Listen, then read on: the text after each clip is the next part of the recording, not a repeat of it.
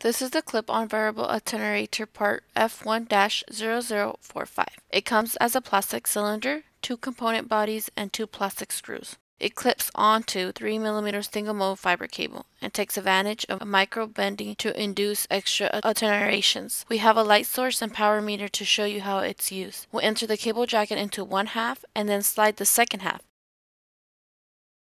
Now install these 2 screws using a screwdriver.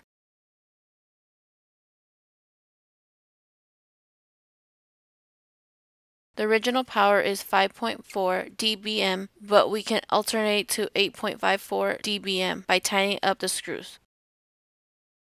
We can then release the screws to reduce the attenuation until it's completely gone.